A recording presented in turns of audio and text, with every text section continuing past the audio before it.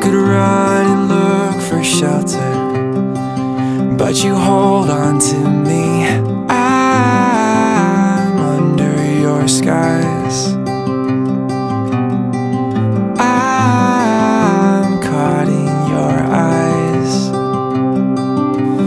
Don't you know you stop the round, and all that I can see is you. I'm standing where the lightning strikes. I know this doesn't happen twice. You must be my once in a lifetime, in a lifetime. You must be my once in a lifetime.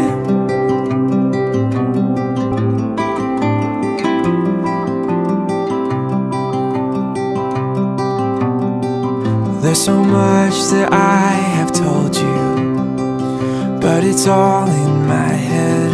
Ask me anything you want to, 'cause the answer is yes. I'll spend my whole life just being caught up in your eyes. Good afternoon. Wonderful. And on behalf of Stephanie and Rogelim, let me take this opportunity to thank you for being here with them this afternoon in sharing what is perhaps one of the most momentous occasion of their lives. And it is my hope that you'll not only, you gotta shower them with your love, but most importantly, keep giving your prayers as well. And so once you're ready, we're gonna start the ceremony. Are we ready? Let's do this. Yes. And so let this be your destiny, to love and to live, to begin each new day together and to share your lives forever. For you shall love each other until the day you die. And I know this now, that your love, it will never run dry. And this is the moment where two lives have begun. They're two hearts that now beat as though they're one. And so I want you to be cognizant of the fact that a marriage ceremony, it represents one of life's greatest commitments. It is also a declaration of love. Because the first book of Corinthians, in chapter 13, it tells me that love, it is being patient and kind. And it goes on to say that love is not jealous. It is not boast or even proud or rude. Love keeps no record of wrong. It is not irritable. It does not demand its own way. It's never glad about injustice, but it rejoices whenever the truth wins out. Love, it never loses faith. And it endures through every circumstance, because love, it never ever fails. And so life on this earth is a beautiful thing when two persons come together and they share their lives as one. But life itself can be greater, with more purpose and more meaning, more understanding. For as long as two persons, they can share that deep love for each other, then nothing in this world is too difficult to overcome. And as for that rough road, Steph, Rogelim, let me tell you this. There may be some rough roads as in any marriage, but those rough roads will become smooth once you travel them side by side, hand in hand, just as you're doing here this afternoon, and as you're going to continue to do in your years to come. My dearly beloved, we're gathered here today to take part in one of the most time-honored celebrations of the human family. We're going to unite a man and woman in marriage. And Stephanie and Rogelim have come to witness before us, telling of their love for each other. And we remember that theirs is a love whose source is the affection of those who love them into being. But we're going to remind them that today they are performing an act of complete faith, each in the other. And at the heart of their marriage, it shall be the relationship that they create. For in a world where faith often falls short of expectation, it is tribute that these two will now join hands and heart in perfect faith. And so, I will ask this question of you, Rogelim. In the presence of all here this afternoon, will you receive Stephanie as your wife? Yes, I will. I will.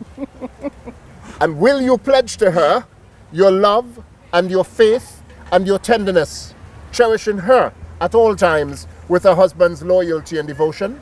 I will. I will. Stephanie, in the presence of all here this afternoon, I'll ask this question of you. Will you receive Rogelim as your husband? I will. Will you pledge to him your love and your faith and your tenderness, cherishing him at all times with a wife's loyalty and devotion? I will. So understand one thing. As of now, there is no longer a me in your lives. Me just walked out the door. But if I take the M from the me and I turn the M upside down, I end up with the word we from me. It's a we thing from now on. Rogelim, don't ever walk in front of her because she may not follow you. And don't walk behind of her because Stephanie may not lead. But instead you walk next to her. You continue to hold her hands. You continue to add flavor and excitement and put a little bit of humor into the relationship. You continue to be her lover, and you continue to be her best friend. Steph, let me tell you this, don't forget to give him a nice little pet name. You know, my little Pookie or something. Give him that little special sweet name, okay? That's what makes the love grow and goes around. Got it. Do you know of any lawful impediment why you may not be joined in marriage? No. No. So, Rogelim, look at her. You're going to say, I, Rogelim DosSantos, I, Rogelim DosSantos, solemnly declare solemnly declare that I know not that I know not of any lawful impediment why I may not be joined in marriage with Stephanie Gwen. Stephanie Gwynn. I, Stephanie Gwen, I, Stephanie Gwynn, solemnly declare that I know not of any lawful impediment why I may not be joined in marriage to Rogelim DosSantos. Rogelim DosSantos. Roger. Can I take your Yes, book here as sir. well? Thank you.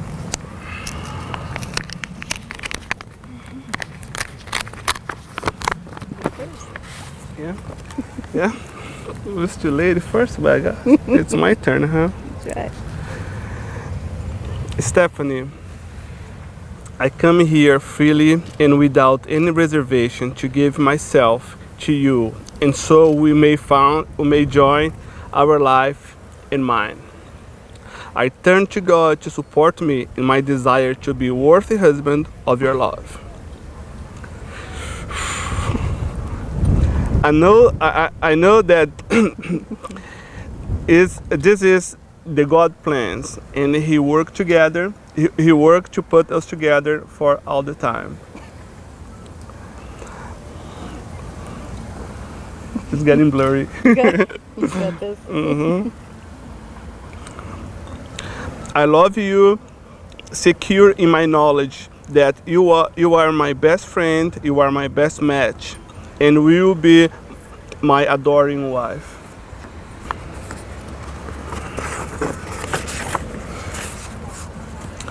I love to share simple things in life with you, like walk on the beach and watch the sunset and drink wine like you did last night. You have enlightened my life. You have enlightened my soul.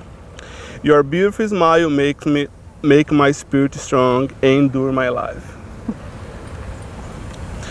You have inspired me for your kindness with all the animals and with all the people around us. Thank you so much. I truly appreciate the authentic way you communicate with me. You make me feel special, you make me feel loved, and you make me feel worthy. Even though when I make it difficult.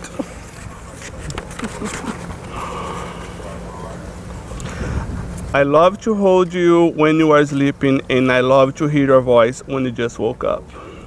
I'm so blessed for having you in my life. You are so genuine, you are unique, and for sure, you are sexy and dynamic. I ask you to grow old along with me, because the best yet is to come. I love you dearly. Roger. My favorite quote is, "You're always one decision away from a completely different life." 313 weeks ago, I asked God to send me someone who was kind, caring, smart, funny, loving, protective, and handsome. Little did I know he would send me that and so much more. His answer came by way of an email that you almost didn't send because you thought I'd be too cocky to answer. And little did I know, a single decision to hit reply would lead me to standing here today with you, getting ready to take a new name. The name of someone who grew up so differently than myself, halfway across the world, on a different continent, and speaking a completely different language. When I first met you, it didn't take long for me to start saying, "Are you for real?" A year later, I found myself repeating, "I can't believe I'm in Texas." Not long ago, I became your fiance, and not long from now, I'll be honored to be called your wife and lifelong partner. 2,191 days ago, I had no idea you would be able to fire me up and calm me down, drive me crazy, and keep me sane. I cannot count the number of hugs that I never want to let go of. When I'm with you, I feel safe and protected, and you took to the role immediately, as the second time we met, I followed you to a foreign country I knew nothing about. There I found you were young at heart and had an adventurous spirit. Your smile was infectious. I love the way you appreciate nature, from the dragonfly raising her tiny babies to the immense clouds that blanket the sky. 52,584 hours ago, you changed my life. You put the pieces of my broken heart back together and made me believe in love again. Every day you showed me unconditional love, frequently repeating that you love me more and blowing me silent kisses from across the room. I don't deserve you, but God somehow made the decision that I was deserving of you, and I'm so grateful that He did. He answered my prayers once, and I now pray He blesses us with a long, happy, healthy, and fulfilled life at each other's sides, chasing our dreams and supporting and encouraging each other. 3,155,040 minutes of laughing, crying, traveling, plotting, and playing have brought us to this moment. I promise to fill our remaining days, hours, and minutes with as much love, laughter, and happiness that I can. I promise to motivate you when you want to give up, and I will never take you for granted. Turns out answering one email was the best decision I ever made. The sexy accent was just a bonus. A single decision has changed the entire course of our lives, and every day I will choose to love you more than I did the day before. I will choose to be a better wife than I was the day before. I promise to choose my words carefully and with love, and always put you first.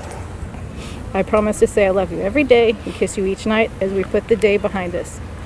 So I recently found a new favorite quote that I believe sums up loving another person so deeply, even through the difficult times.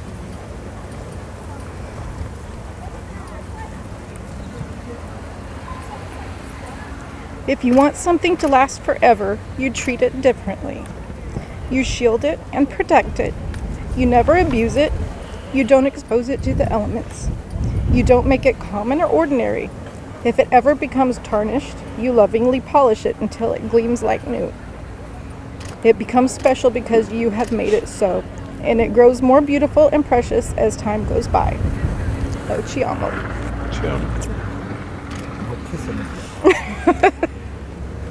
Not yet. Can I have the rings at this time?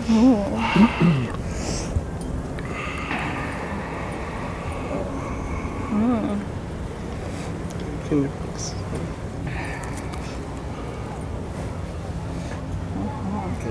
And so I want you to just take a look at the rings for me. You see the circles on the rings? They're a symbol of marriage. But if you look at the circles, you're going to realize that there is no beginning and there's definitely no ending. And so shall your love be. Totally unending. These rings are made of precious metal, and it is to represent the wonderful nature of your relationship. And as often as you look upon these rings, be not only reminded of the vows that you've just exchanged, but most importantly, be reminded of the love that you have pledged to each other forever. Rogelim, take her ring, put it on the fourth of her left hand. Put it on.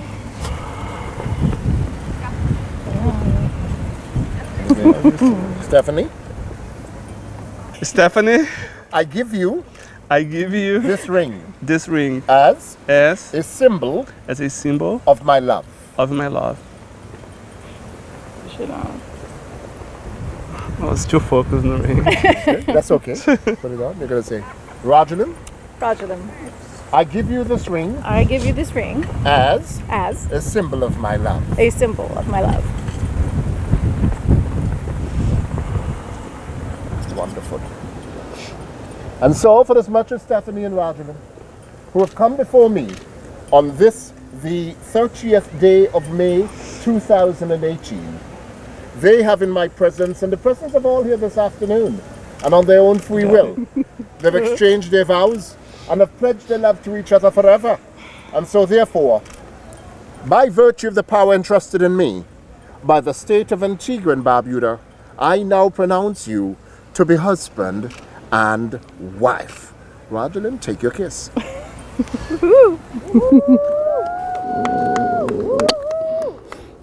Love you so much. May I be the first to congratulate?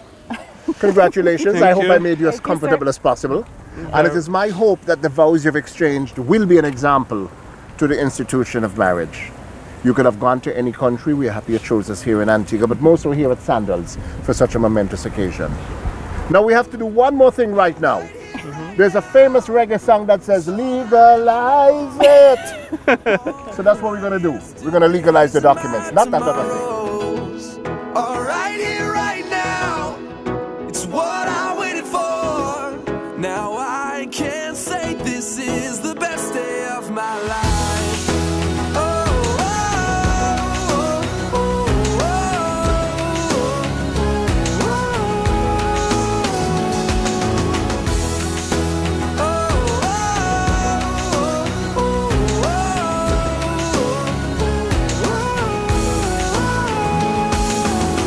Right now, I want to step back, take a moment, take a deep breath. I want to take this in. Oh, right now, I want to slow it down, stop the world from turning round. So this moment never ends. If my eyes could stop the time, I'd take a picture in my mind. Never let this feeling pass. And if my dreams could come to life and all my wishes realized, I would find a way to make this moment last. Right here, right now, is all I ever want. All my yesterdays and my tomorrows. All right here, right now, is what I waited for. Now I can say this is the best day of my life. Oh, oh, oh, oh, oh, oh.